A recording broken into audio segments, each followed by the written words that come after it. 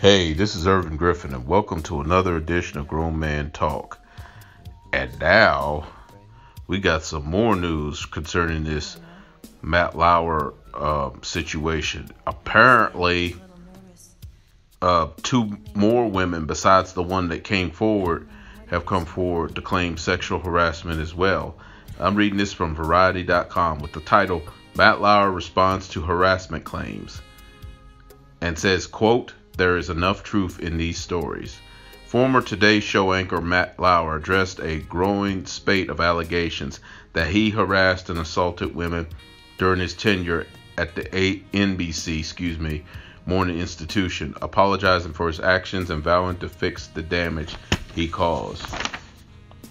He goes on to say, quote, "There are no words to express my sorrow and regret for the pain that I have caused others by words and actions.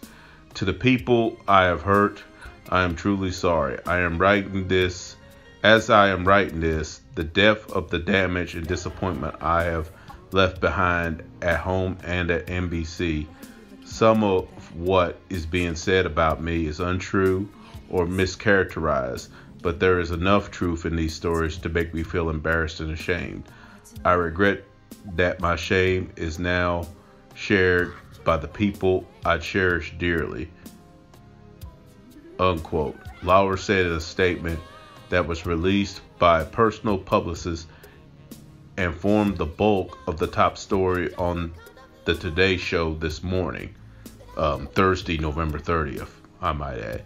He also goes on to say, quote, "Repairing the damage will take a lot of time and soul searching, and I'm committed to beginning that effort.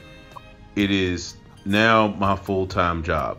The last 2 days have forced me to take a very hard look at my own troubling flaws. It's been humbling. I am blessed to be surrounded by the people I love. I thank them for their patience and grace," unquote. Let me stop right there. I know he's trying to, you know what this is? He's trying to do damage control. The old me, which there's still some of that lurking. The old me would have been like, "Ain't this some bull?" And you know the rest. But I'm just going to put it in a more political, but basically saying the same thing. This guy's only sorry because he got caught, in my opinion. If he would have never got caught, he still would be doing the same crap that he's alleged to be doing. And there's enough evidence to believe that he was in fact guilty. By his own words, he said there's just enough truth. To me, this is just spin damage control. I mean, there's no damage to fix. You allegedly sexually harassed these women and such. And you're like, what, in your 50s? No, somebody should have been called you out on this, Mr. Lauer. In fact, a lot of these guys, even Bill Cosby. But I'll say this, I don't believe Bill Cosby did what they said he did, but even still, somebody should have been called all these guys out on it. Whether I believe they actually assaulted somebody or raped, which I don't believe Cosby did. I believe Matt Lauer did. I believe Harvey Weinstein. I even believe Russell Simmons. Some of these other ones, I'm like, I don't know. But this guy is only sorry because he got caught. Anyway, the story goes on, to say Lauer's action disclosed in a Variety investigation that reported accounts of current and former NBC News staffer, as well as 3 women who identified themselves as victims of sexual harassment by the anchor, formed the lead story this morning on the Today Show. The show he called home for more than 2 decades. NBC News confirmed that more women had come forward to make allegations about Lauer's behavior since management received word from a woman earlier this week. NBC News decided within a day of hearing those first complaints to terminate Lauer from his job, where he has greeted several generations of morning news viewers. And let me stop right there. The fact that they did this so quickly in 24 hours, somebody had something. Because nobody's going to tell me nobody knew that he was doing this. Nobody's going to tell me that nobody didn't know. Whoever did come forward had either had some heavy evidence, or they knew stuff but held it until they were ready to release it on him. And just goes what I said in the previous video, fellas. I don't care how fine the women are at your job. Leave them alone. Just go there, say good morning, how you doing, keep it business, and then say see you tomorrow. It's that simple.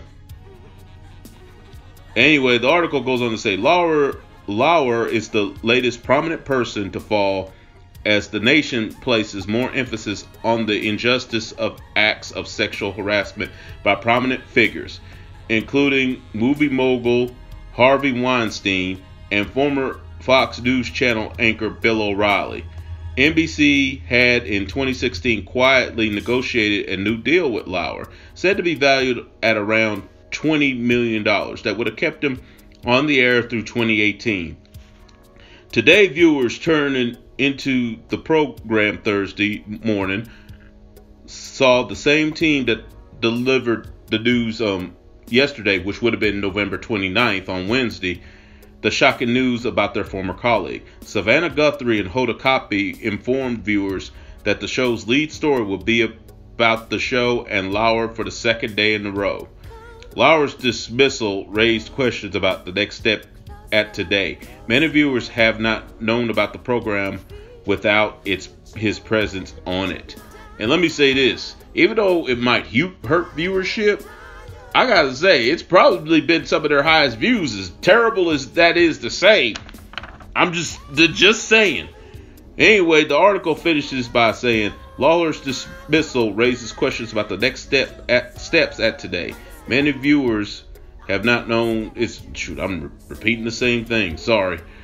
It goes on to say the morning show has been locked in a scorched earth battle with ABC's Good Morning America since April 9th, 2012, when the ABC program ended Today's 852-week streak as the nation's most watched morning news program. Ratings for Today suffered as NBC ousted Ann Curry, who had taken over as co-anchor for Meredith Vieira. The chemistry between Curry and Lauer fizzled, and her teary-eyed on her departure, in tandem with a growing focus on tabloid stories, soured viewers on the program. Since that time, Today has gained some ground on its rival. While GMA remains the nation's most watched morning program, Today is the most watched among viewers between 25 and 54, the demographic most coveted by advertisers in news programming. If that standing were to deteriorate, NBC Universal will stand to lose some of the more than $500 million in ad revenue the first 2 hours of the show generate each year. On that last part, all I gotta say is, I'm in the wrong part of the business. Or I'm living in the wrong area. Woo!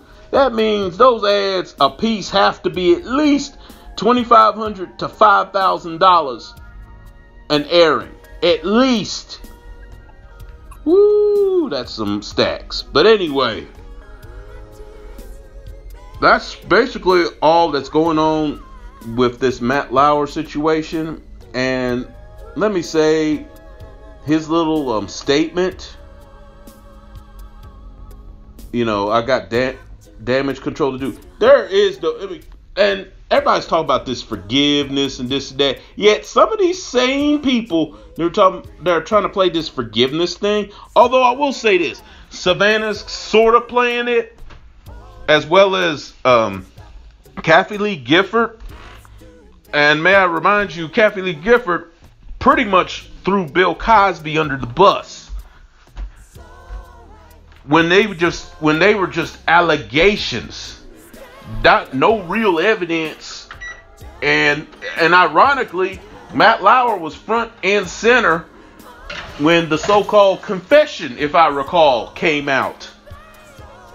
on Bill Cosby with the deposition, which if you really read the deposition, he admits to using Quaaludes for sex, but this was back in the 70s. They were questioning him about stuff in the 70s, not the actual incident in which he was being questioned about, which is the case that has been pushed back to March. The She-Man looking thing. Shoot, her name escapes me for a moment, but ooh. Are you sure Bill wasn't drugged? But anyway, let me get back on topic. Yeah, he was front and center on that too. For NBC. So now it's ironic. And these same people that were all over Cosby, and even over Corey Feldman when he talked about the underbelly that's going on in Hollywood with all these sexual predators and such, now all of a sudden want forgiveness for Matt Lauer.